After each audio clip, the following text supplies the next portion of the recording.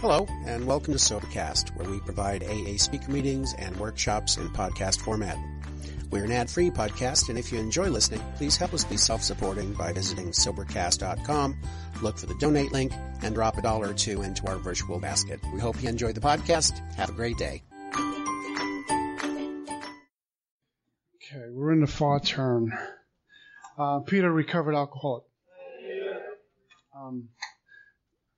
A handful of years ago, my sponsor called me up. He used to call me up at about 6 a.m.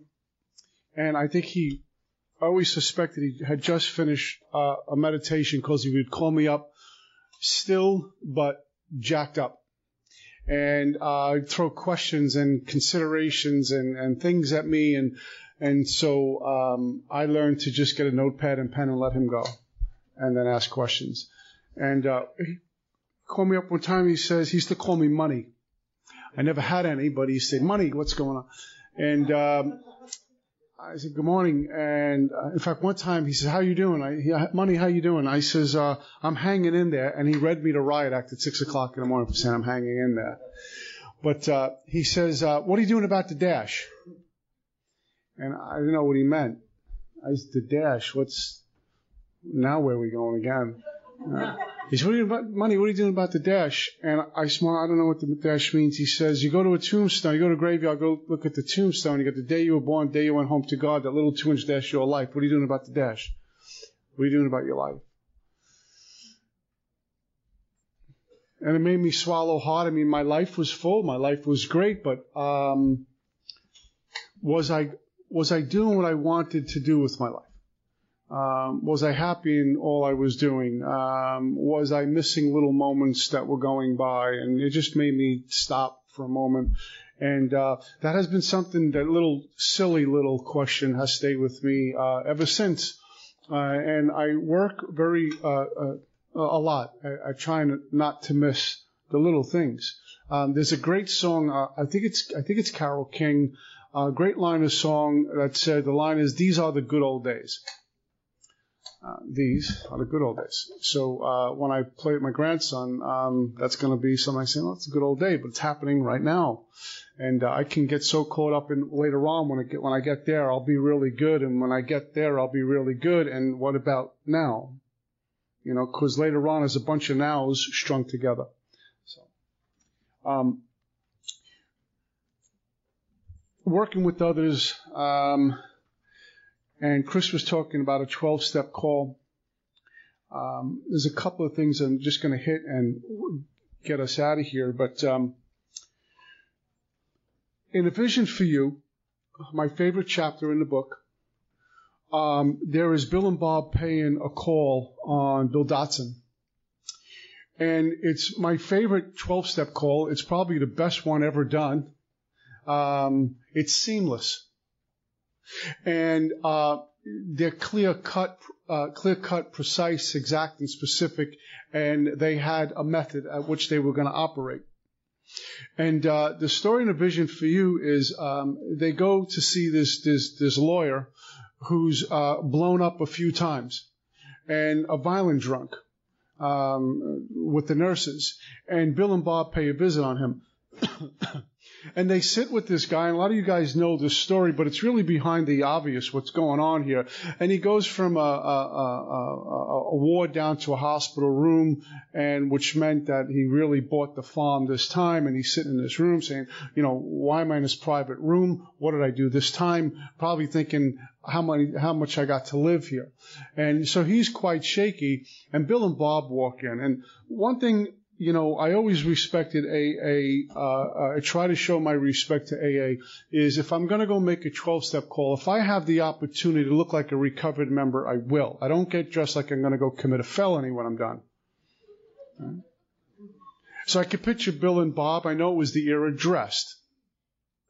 And when we do a talk from the podium or we're going to go visit a family of an alcoholic, we don't get dressed like we're going to go to the gym as soon as we're done, or we're going to go commit a felony, or we just got out of jail. We suit up and show up because we may be the only copy of the book someone reads. So let's be the best example of it.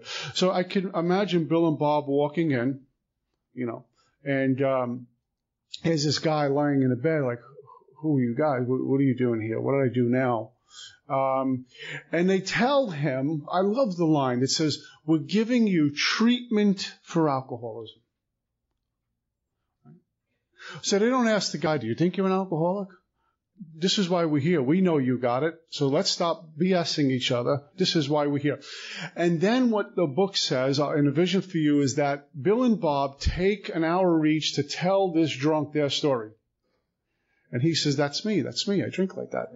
They bait the drunk. They got the drunk. Identification. One drunk work with another. So now we're on the same playing field, even playing field. You're like me. I'm like you, right? You screwed up too, just as bad as I did. But you're on that side of the bed looking pretty good, and I'm strapped down. What's the deal? And then they go on to tell him about the mind stuff. Right? Then they go on to talk about the body, how the alcohol deteriorates the body. They're probably talking about phenomenon of craving, mental obsession. And what do they do while a guy's laying in a hospital bed? They tell him about the spiritual answer they found. Tell him how to get it. They didn't say, oh, he's still new. Let him get 90 days first. Imagine telling this drunk in 1930, whatever, that, listen, you have to make 90 meetings in 90 days. There weren't even 90 meetings to make in 90 days. That's why that 90 meetings in 90 days drives me nuts. So you tell him about the spiritual answer they found, right? The guy's lying in this hospital bed. He thinks it over. He leaves the hospital 3 days later, never drank again. They tell him their story. This is what you're up against. This is the solution. Now, when you read Bill Dotson's story, he tells his angle, and he hears Bill and Bob kind of chit-chatting to each other, saying to each other, you think he's worth saving? Contemporary A, politically correct AA would be really upset with that, because you can't upset an alcoholic. Have to be touchy-feely with all of us. Huh? I love you, you love me. No, I love you more. No, I love you more. Right? Keep coming back. It works. So work it. You work it. You're worth it. And all. You ever hear that routine at the end of a meeting? It's like Barney and Friends. You know.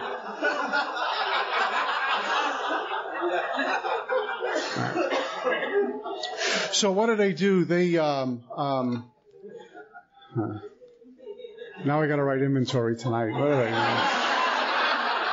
do? Jesus, Lord. Right. We love you. So they go and they sit with this drunk, and they do these things. And they're saying, does he want it? You think, oh, we're wasting time because there's someone else to go. I'm sure we can go find. We're not going to waste your time. I'm not going to waste our time. You're either in or you're out. What do you want to do? But they also knew that working with drunks was vital to their recovery.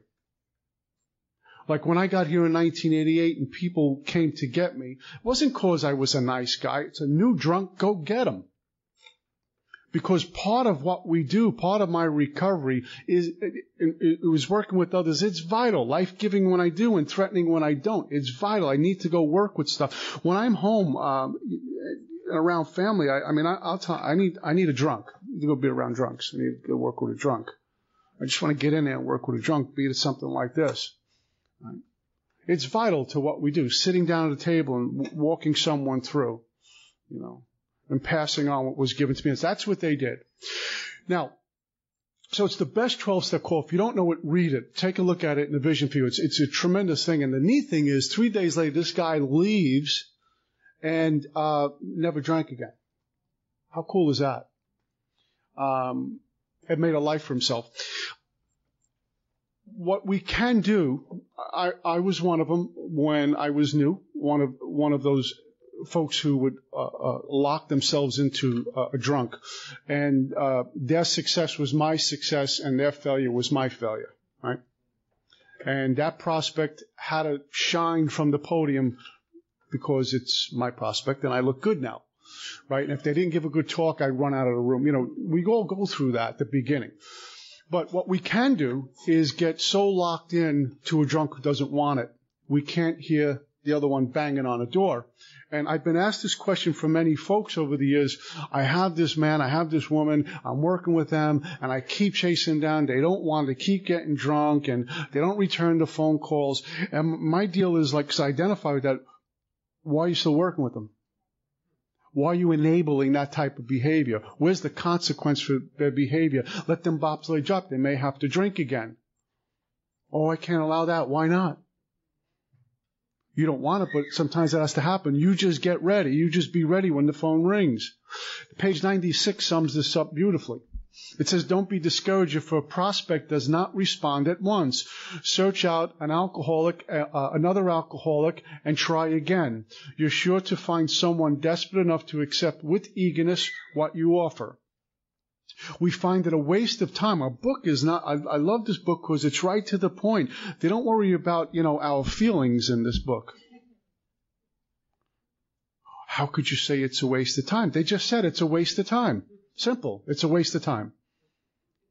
The person's not a waste. The person is discounted. The time is of the essence. So I'm trying to work on you and you don't want it. And he's banging on my door, but I'm so focused in on you because my ego is all involved in this.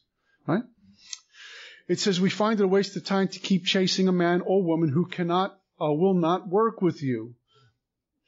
I have found that my way of working with folks may be a wrong delivery for someone. But they'll come to me for a while, kind of hold on, catch their breath, and I've been made small enough to know that I may just be a buoy in the ocean before they get to you. That's okay. I've had lots of folks start with me and say, just back away, and I check up on them, and then I walk them to me, and they have another big book guy that they're working with, and they're okay. Okay, that's good. So God just used me as one of the dots to get connected before they found where they had to go to. And I'm ready for that as well. Okay? It says, if you leave such a person alone, he may soon be convinced that they cannot recover by themselves. To spend too much time on any one situation is to deny some other alcoholic an opportunity to live and be happy. One of our fellowship failed entirely with his first half dozen prospects. He often says that if he had continued to work on them, he might have deprived many others who have since recovered of their chance. It's pretty powerful stuff and very much to the point. Now, again, I want to reiterate, doesn't mean we give up. I don't give up on Joe. But I got Bill calling me or coming to the meeting constantly drunk looking for some direction, but I got to fix Joe. We'll go work with Bill for a while. All right?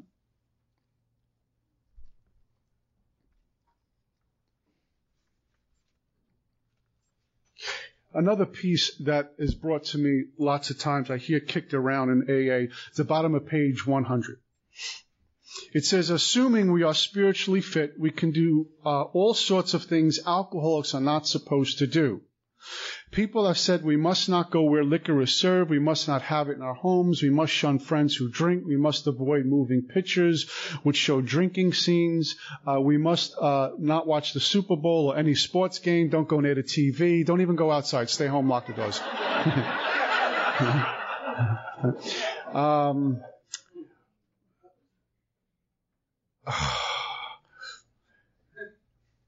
Avoid people, places, and things. So have AA come to your house and don't go out. We must not go into bars. We must have friends hide their bottles if we go to their houses. Could you imagine on Christmas, Grandma and Grandpa say, come on over, and there's 20 people. Everyone has to put away the liquor because I'm here. What an inconvenience you are, right? We mustn't think or be reminded about alcohol. Now, you see, if we live that way, I put the responsibility of my recovery on you. You can't talk about alcohol. If you're a civilian, you can't drink around me. You can't talk about the fun you had last night with the guys at the bar drinking. Don't turn on the TV when the game's on because a beer commercial might come on. So I'm dumping all this on you because I'm on the edge about to go off. That's a horrible way to live. Talk about, bondage of self. It says our experience shows that this is not necessarily so. We meet these conditions every day. An alcoholic who cannot meet them still has an alcoholic mind. That's interesting. Main problem centers in the mind, not the body. So if I have all these little things that are setting me off, my book just told me I still have the mind of an alcoholic, which means what? I'm not recovered from a seemingly hopeless state of mind and body. Right? Now I got that thing, that trigger issue thing. I was at a meeting in Staten Island once, and there's this one guy, loudmouth guy, and don't drink, go to meetings kind of guy. Anyway, it was summertime, and it was a morning meeting. And I went down to the meeting, and he was standing up against the wall, and he gave himself the okay, like this was an okayness in his recovery about how he sees the guys drinking on the job where he works, and they have the sweat dripping off the cold bottles, and it just looks so good. And I remember one, and I think about it, but I get to these meetings, and he's still in that place. That, oh my God, that drinking that looks so good, and there's that attraction, that thing going on, and he's fighting it off. And has to run to a meeting to talk about it. That's not freedom. That's not recovered. That's bondage. Right? I've gone to weddings and business parties and barbecues and Super Bowls and Super Bowl parties with civilians and people like us, and in a position of neutrality, safe and protected. Now, the 12-step call, if I'm not in a position of being safe in a place of neutrality, and I'm not living the way this book says, how do I do a 12-step call on a drunk who's drinking? And maybe mixing it with some dry goods. How do I do that? How do I go with one or two other drunks to get Joe? And we kick the door open, and there's Joe, and he's got the liquor out, he's got some powdered stuff out, or whatever he might be doing, and I'm still in a place of issues and triggers because I'm not spiritually fit, and I still have the mind of an alcoholic. You know what? Then you're 12-stepping me and Joe. Because I'm going to look at it and go, wow, I remember. And I've heard this. I remember a woman telling me this in AA. She actually not admired, she used another word, like there was a part of her that wished she was kind of back there again. What? Right? So now we're looking at it and romanticizing and having euphoric recall about, wow, I remember how nice it was, what it did for me, never to me, and I'm looking at it and the dry goods, oh, I'm supposed to be there on a mission from God, and I'm look where I'm at. How do I do a 12-step call? Not too good. Right. I'm supposed to be going there spiritually fit with spiritual wings, get him or her out to a detox and wait for them to get out and see if they want me to sponsor them. And I've been able to get that stuff and toss it, get rid of it. Right. Can't do that with an alcoholic mind. 12-step call working with others is vital. How do I take someone through the steps and they're still in that place? The book says, remember, they are very ill, but they're still romanticizing it. No matter how banged up they are, they're still romanticizing about the good old days. And every time I talk to them, they're talking about drinking and bar stories and liquor and the escapades. If I'm not spiritually fit, I'm listening awfully close. So tell me more. Rather than I don't care about that, I care about getting well. You see what goes on? This is working with others, and the 12-step call, that action, is a huge responsibility. And a tremendous amount of power that we get if we're spiritually fit to go do that stuff. Huh? Just a couple more things, if I can find them.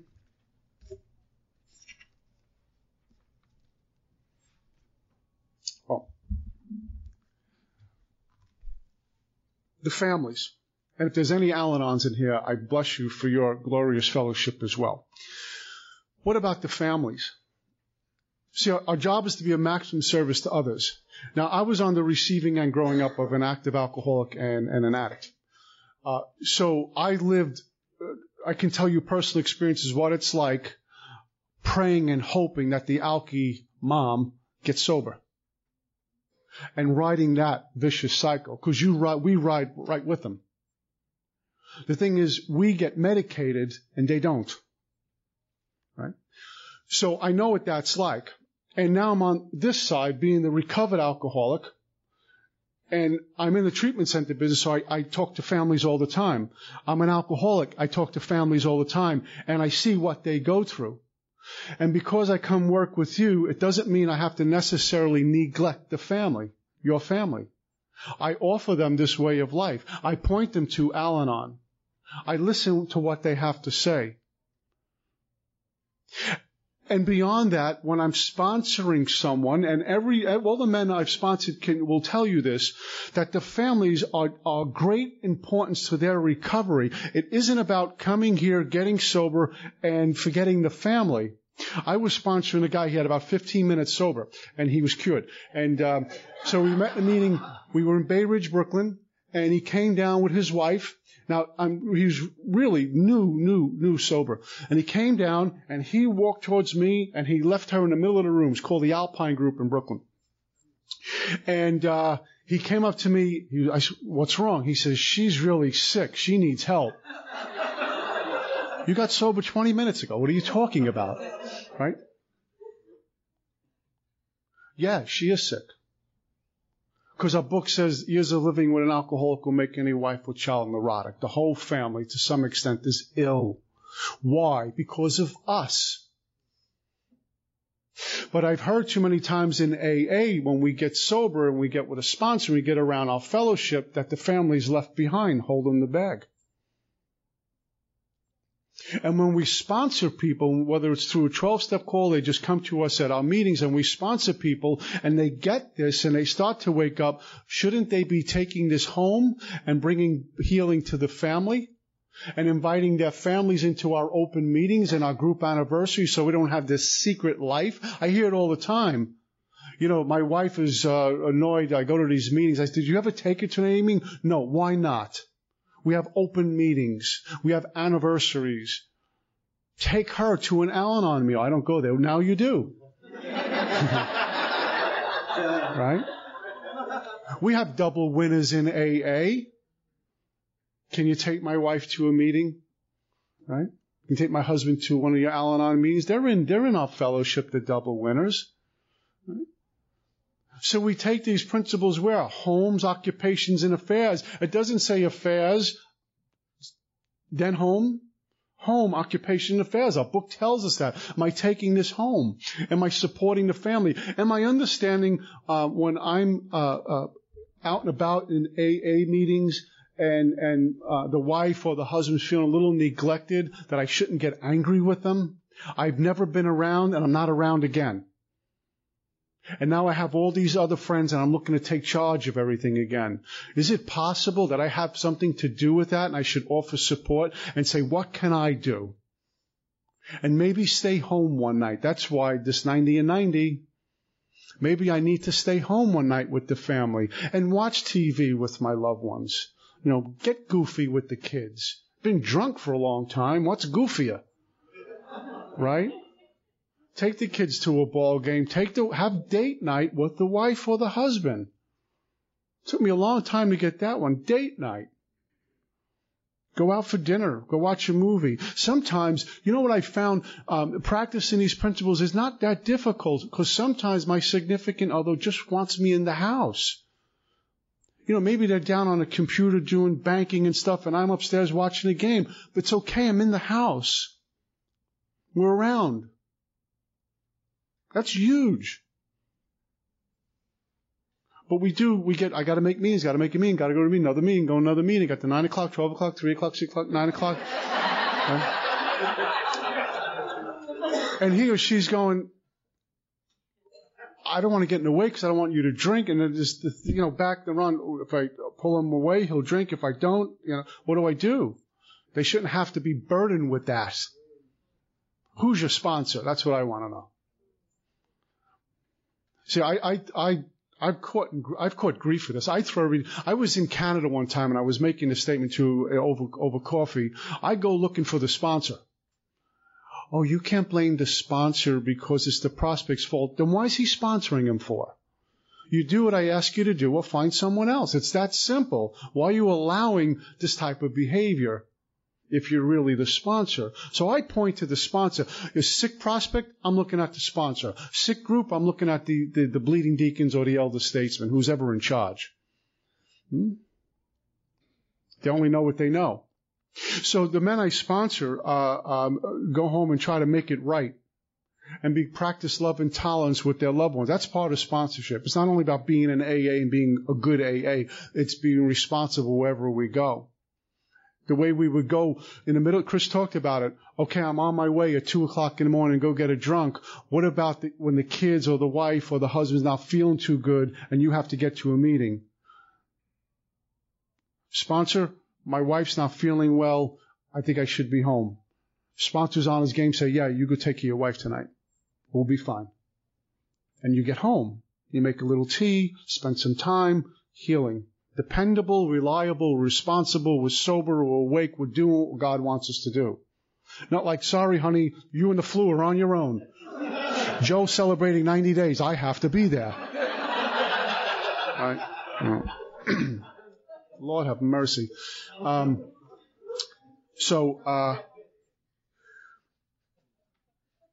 When I was first getting sober, I was knocking out lots of meetings. I love our fellowship.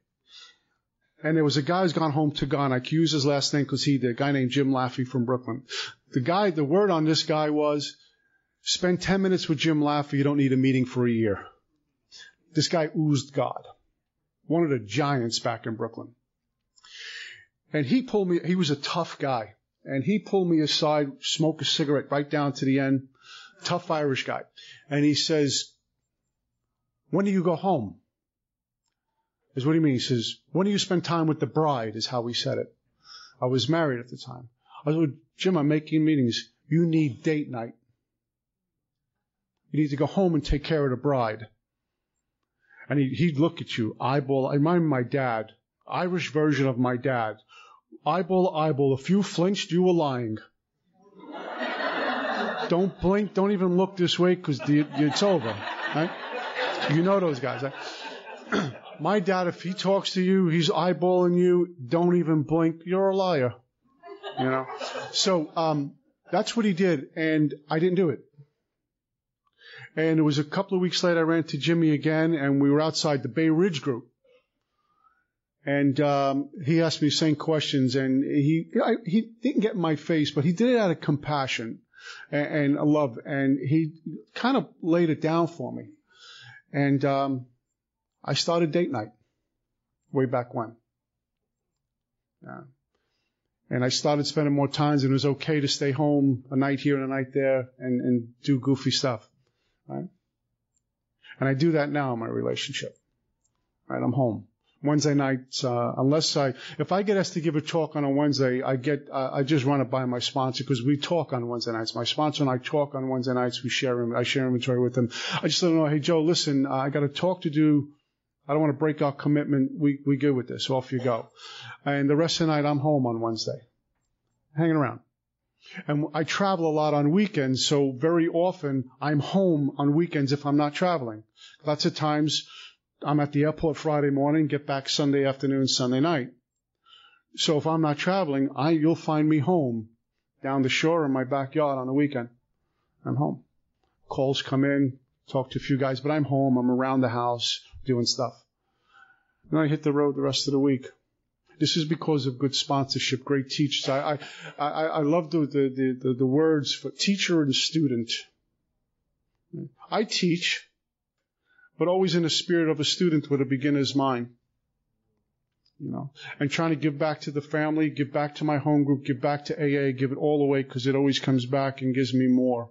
Can never pay back Alcoholics Anonymous. How do you do that? You can't. How do I pay back a glorious fellowship like that has given me God and dignity and sobriety? How could I do that?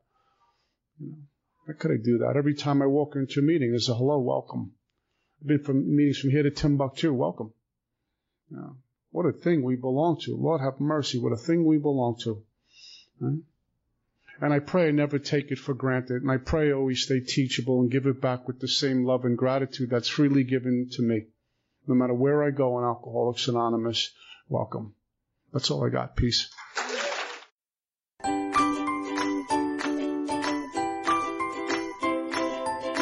Thanks for listening. I hope you enjoyed the podcast. Sobercast is ad-free, and we'd like your help in order to keep it that way.